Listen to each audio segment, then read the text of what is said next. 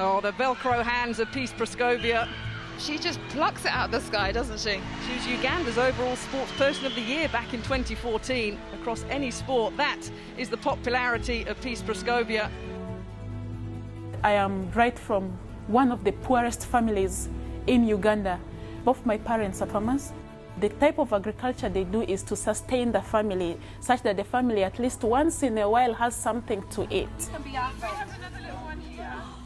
So Hadija, come say hi.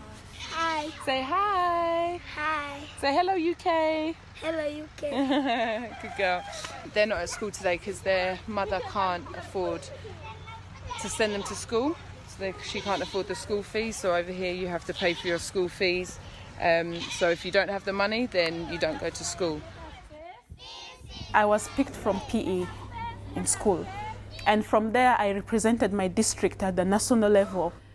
When the opportunity to go to Kampala came, my father said, "You are not going anywhere. Netball is not going to develop you. Girls are supposed to grow up, to be married, to become mothers."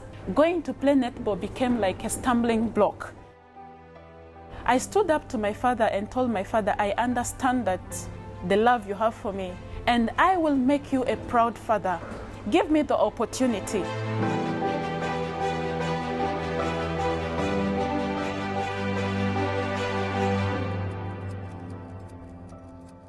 He refused. For the good, sometimes you have to fight for your destiny. I am going.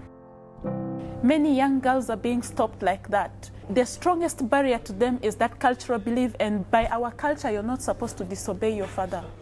Netball developed me, made me study, it made me to turn back and help my family.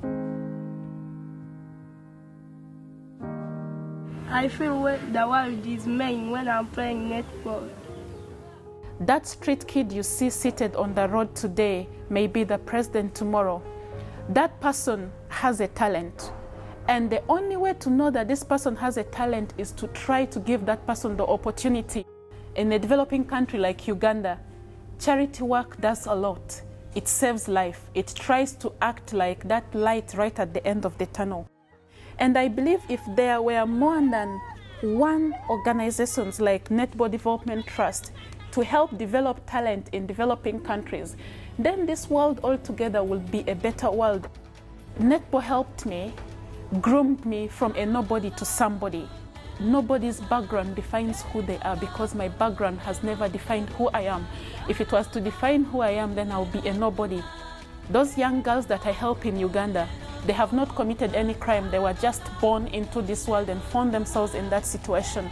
I strongly believe that when you give them that opportunity, then they will be lifted and their background will never define them, just like me, it never defined me.